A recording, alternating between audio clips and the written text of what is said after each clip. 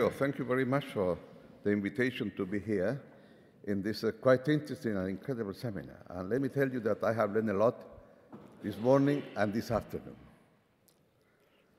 And I would like to comment what are, in my view, from Latin America, the next steps for the European Union's soft power. And I think that Sergei's introduction was an excellent one. And I would like to start saying, look, soft power is based on the power of your example.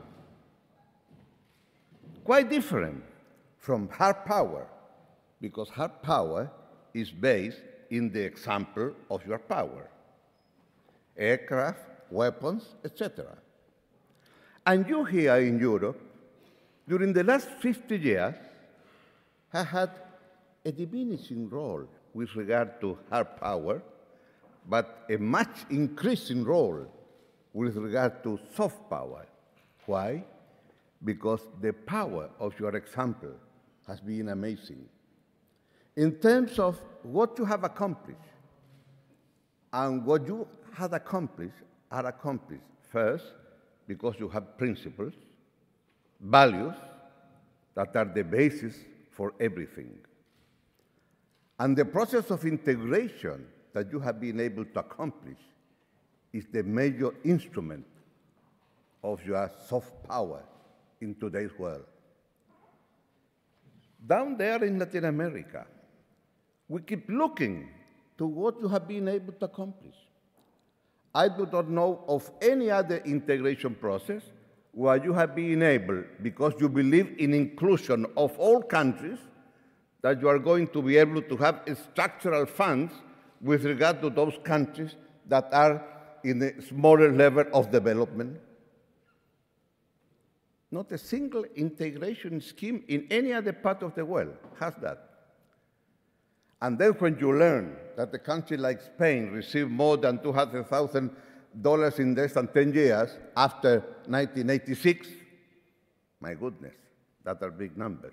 It's not only soft power, but it's a very concrete example that you are delivering. With something very important, flexibility. You discover very early in those stages of integration that one size doesn't fit all. And if you are talking about a common currency, my goodness, the Bank of England say, no, thanks. I will preserve my sterling pound. Mr. Keynes used to say that never, never give up the Bank of England. Okay. But in today's world, then, there is no question that, as this morning Massimo D'Alema reminds us, that economic prosperity has led many to forget that soft power is mainly based on economic success and political will. And that's it, political will.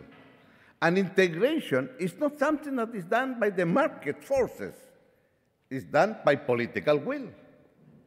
And you have been able, since the beginning of this process, to understand that political will is essential in order to control market forces. And let me tell you that all of us know that in 1989, half of the library came down with the Berlin Wall. But let us not forget that other part of the other library, this part here, to my right side, the extreme neoliberalism also came down because of the crisis of Lehman Brothers and because of the crisis that now we have here. And there was some sort of surrendering to the market forces. And this is what we are paying. And let me also add, with regard to the euro and the euro crisis, that there is an original sin. I don't understand how it's possible to have just one central bank, one monetary policy, as 16 different fiscal policies. This is the original sin. This is why I used to say someday in a short, for a paper, I say, look, the problem is not in Athens. I think that this is in Brussels or in Frankfurt. But the problem began about 12 years ago. After you say this, there is very clear that to solve the issue, you need again political will. And political will means that in some way or another, you will have to have some kind of fiscal policy integration in the near future. After saying that, I will say, look, I think that the soft power of Europe now is pending in the way that you are going to be able to solve this issue. Soft power, unfortunately, is depending on what happened with the euro. Because the euro came out at the very end symbolizing the success of what you have been accomplished during 50 years. And you are not allowed to fail because you have been, for Latin America, for Africa, for Asian countries, for many of those countries, an example of how to do things in the right way, an example of how, at the end, political will has to be above the market forces in the economic sphere. And in today's world, you keep talking every day how the market is going to react. And I wonder, where should I call to know what the answer is going to be from the market tomorrow morning, other than open the paper? And therefore, if we are talking about the next steps, I would say step number one, this issue has to be resolved in the right way. Number two, I think that we failed. We surrendered to the market financial, to the forces of the financial market, and I think that what Ana Gomez has just said is correct. Many of us also probably was too much influenced by those neoliberalism forces. But then we have to recognize, number three, that new actors are coming. And this new actor has been talking in the morning with China, with India, and I think that our president from Mauritius reminds us very clearly that because now they are new actors, it's more important for us in our own regions that you, Europe, became very much engaged. And this means then to recognize that the actors, the regional actors, are different ones.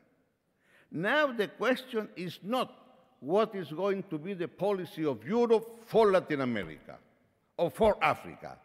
The question is what is going to be the policy of Europe with Latin America, in Latin America, and with Africa, in Africa. And that's a big difference. Are we going to be able to define a common agenda? What is in your interest and in our interest? Yes, I know. Migration has not been pronounced this morning or this evening here. But migration in Latin America is quite an issue, and I'm sure that in Africa also. And as long as here in Europe or in the United States there, migration is a domestic policy issue, then we are not going to understand each other. Because it cannot be that everything is globalized, everything moves from one continent to the other with a click in a computer, and the only thing that cannot move is the human being. That kind of globalization cannot exist. It's not possible.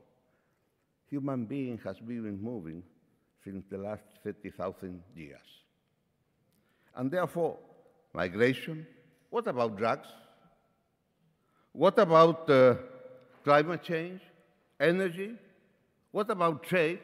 What about the new financial architecture and this division that you mentioned this morning, that an American has to be the president in the World Bank and then a European in the IMF? That is extremely old-fashioned, something that is coming from the Second World War. That represents the world in 1945. My goodness. And therefore, till what extent is possible then, when we are talking with the new elements of emerging, like the responsibility to protect, like the human rights policy that is going to be defined next Monday, has been remembered today, until what extent all this agenda has to take it into account with regard to the soft power, the other emerging actors. And therefore, it seems to me that it's very clear that you have been able to have a tremendous soft power because the power of what you have been able to accomplish. And there is no question that what you have been able to accomplish may be, again, a tremendous soft power if you are able to overcome today's present transitional circumstances.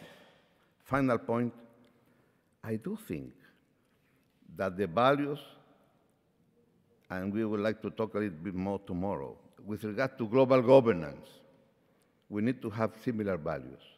And those similar values are the ones that are very much entrenched in the idea of progressive policies.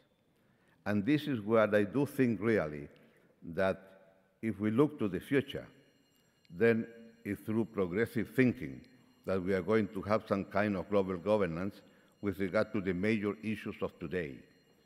Because in this 21st century, there is no question that either we have some kind of global governance with regard to many of these issues, or it's going to be very difficult to understand between different regions in the world. But I do think that with regard to soft power, the example of Europe has been so strong that it's not possible for you not to remain an important regional soft power, making what should be the right road for the rest of the world. Thank you.